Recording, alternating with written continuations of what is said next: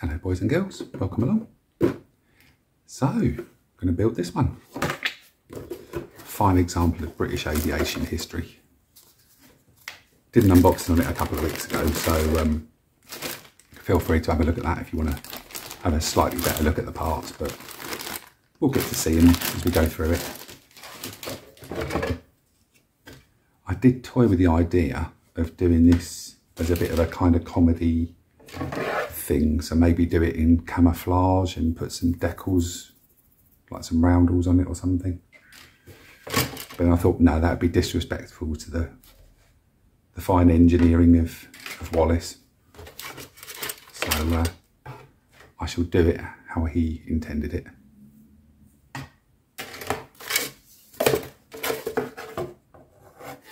Just a stand in there, I'll leave that for now. Cool. So, the first thing I think is give it a wash. So I'm not sure at what point in history. Some people say the modern ones you don't need to wash because they don't have the chemical on them that makes the paint not stick, but I don't know quite when that was. So no, I'm giving it a bit of a wash in soapy water. So I shall be back in a mo. So the gloves are on because it's going to have quite a high gloss finish to it, so I don't want to mess it up with finger marks. So it's all washed, soapy water. So just give it a little while to dry off and get some primer on it. So yeah, it's going to be red. So is it yellow you put under red? Oh, I can't remember. But I've got white, black and grey primer. So I'm going to use white because, yeah, why not?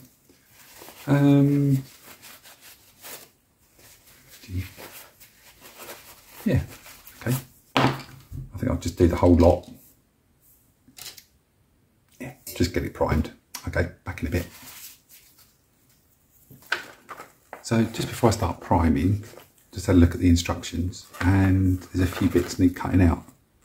This little bit at the back of the, I think that's the back of the bottom half of the fuselage, and two bits at the side, which I assume is where the wings go in.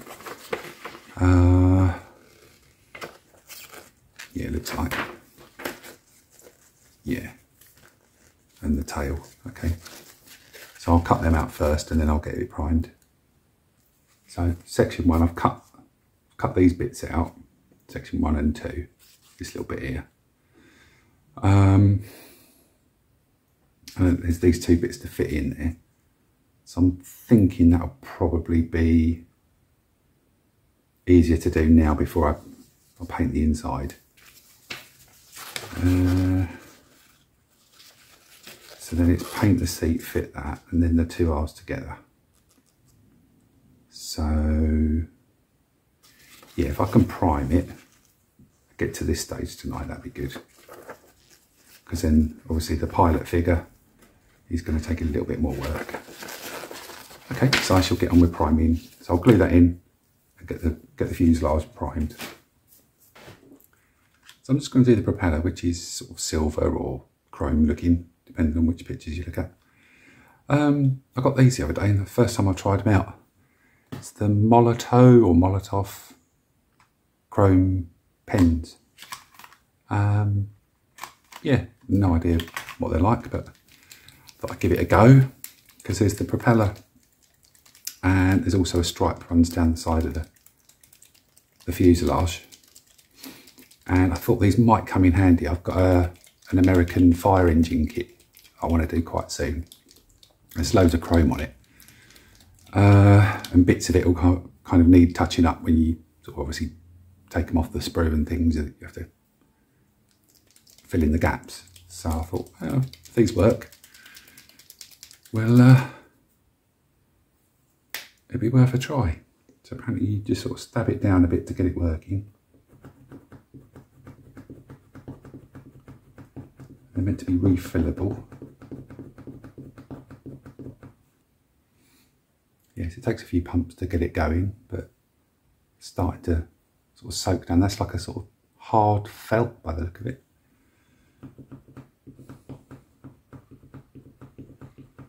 Here we go, it's just starting to come out now. Okay, so let's have a look, see what it's like.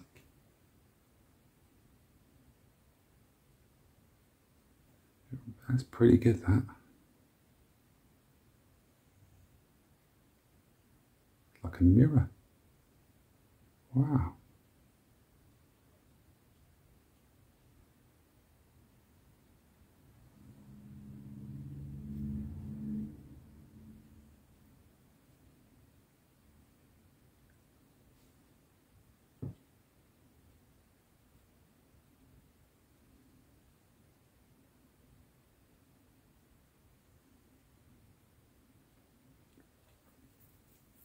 So this little set I've bought is 1mm, 2mm and 4mm.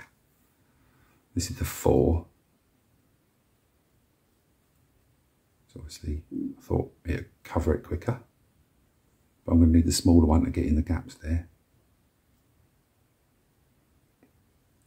I suppose you probably, if you had a little palette, you could pump a load in and use a small brush with it.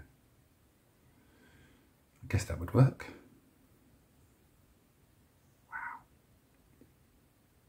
That's brilliant. Pretty impressed with that.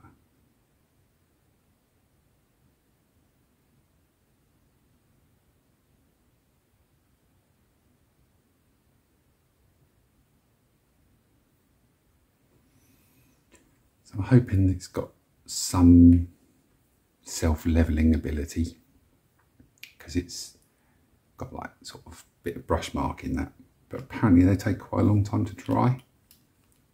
So hopefully that'll settle down. It's not the end of the world if not.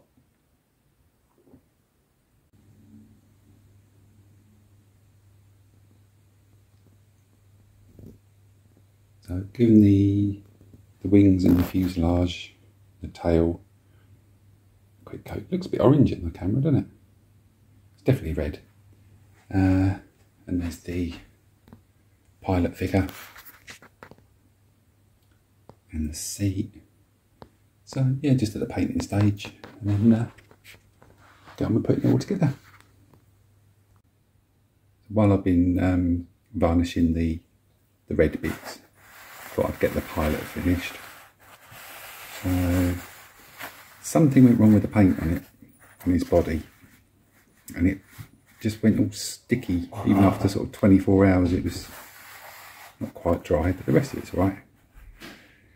So, yeah, that's Gromit, or Eric Gromit Brown, as he was a sort of test pilot. I think that's what I call him. Anyway, enough of my nonsense. Yeah. I'm such a child. Okay, I'm calling this one done. It was a lot of fun. Really enjoyed this little thing. Just something unusual. Little tip, if you ever make one of these, is in the instructions it says to put the fuselage halves together first, and then the tail section goes in and the wings. But when it came to putting the wings in, it just didn't want to line up quite. It was as if the slot needed to be a bit bigger for the wing to go in.